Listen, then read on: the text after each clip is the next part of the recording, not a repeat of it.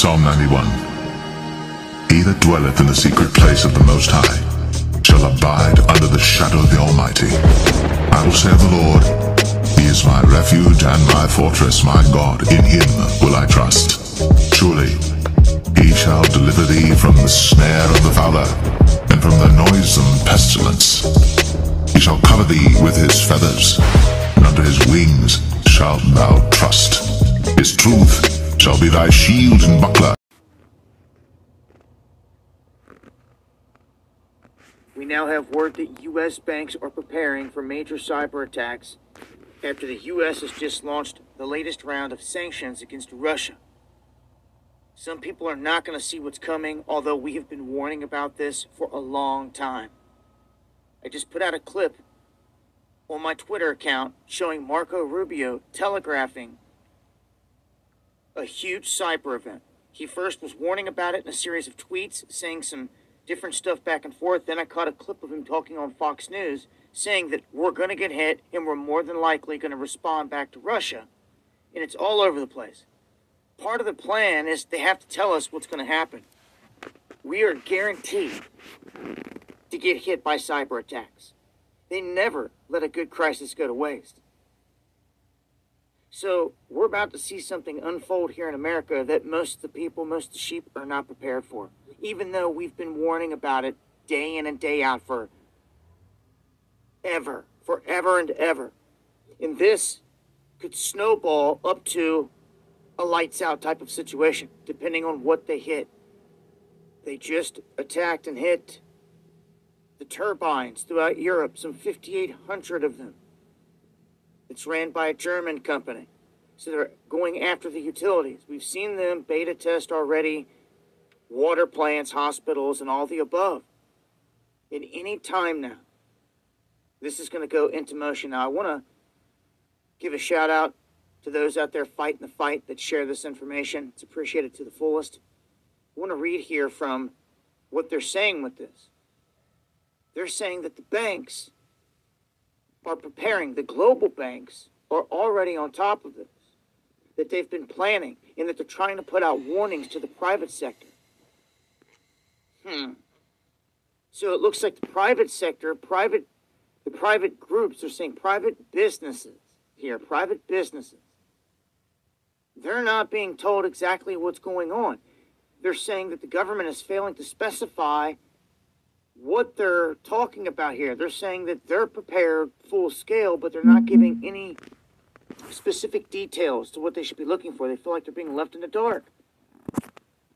They're saying that you should expect to see here ransomware, malware attacks, DDoS attacks, taking down the websites, stifling people from getting money out of ATMs. Who knows what this is going to end up leading to? They're saying the largest banks out there, the U.S. banks of J.P. Morgan Chase, Citigroup, and Bank of America, Wells Fargo, Morgan Stanley, Sachs, did not respond to requests for comments, and they declined to discuss their cybersecurity plans. Okay, but they say that they have the highest standard for cybersecurity. Now, just back in November, so that you're aware, there was a system-wide ransomware drill that was ran by our alphabet gangs involving the biggest banks, but all the smaller guys were left out. You know how all the small businesses were wiped out during the scam? We got a new round that we're in, if you haven't noticed, folks, and it looks like the cyber stuff is about to pop off full scale. I mean, Rubio, in the clip that I just put out, said we're going into a cyber war. So that's where we're taking this. Get ready. They've done telegraphed it. They've done warned that it's coming. It's just a matter of waking up and saying it has begun. Join me on the live stream where I talk about this in great... Shalom. First and foremost, I would like to give all praise and glory unto Yahweh, Bahashim Yahweh Shah, Bahashim Rakakwadash. Double honors unto the apostles and the elders of GMS, whom rule well, teach well, being great examples to us younger brothers. And peace and blessings, salutations to the hopeful leg out there pushing this word and truth and in sincerity across the four winds in the name of Yahweh Shem Shah, pushing to get up out of here, man. Shalom to the hopeful leg, the believers and listeners whom have came back to the obedience of the scriptures through faith in Yahweh by Hashem Yahweh Shai. And as you can as you heard, okay, from Dabu, pretty much they're, hinting, at cyber attacks, bank glitches, and what are they using, the narrative of the Russian war with Ukraine. So you see how off this one narrative, they can pretty much fabricate multiple crises, man. Okay, like we said, it's not about Russia versus Ukraine. It's about global agendas going forward and having a scapegoat to blame it on. Okay? Putin is the villain of this narrative. Okay? What we're seeing with this whole Russia-Ukraine, of course, eventually it's going to be actual war, But we know one thing, that the media, especially of the West, is no different than the Madea play. Okay? It's no different than the Madea play. Lights, camera, actions. And they get the world to believe in these false narratives. They get the masses to believe in these false narratives. Now they can bring about what they really want to do. Okay? So as we, patiently wait for things to continue to escalate, just know that something major can happen any day. Okay? A cyber attack takes seconds. Okay? And the scriptures speak of particular things, and see, at the end of the day, it's not so much of why they doing it, who's doing it. It's about, okay, it's going to happen. Thus said the Lord. All right. Now, this is 2nd Ezra 15:11. It said, but I will bring them with a mighty hand and a stretched out arm. And this is the deliverance of the elect via Yahweh Shai, and smite Egypt, which is America, with plagues as before, and will destroy all the land thereof. So one of the plagues of modern Egypt will be these cyber attacks, which will shut down grid, destroy supply chains, okay, destroy businesses, destroy, okay, banks. Okay, that cyber attack I can see it being very effective in just turning America into a third world country, man. Because it's going to happen. All right. And you go into the accounts of ancient Egypt, because he said he's going to plague Egypt as before. Okay. Then there's going to be plague after plague that's going to hit this place, man. Okay.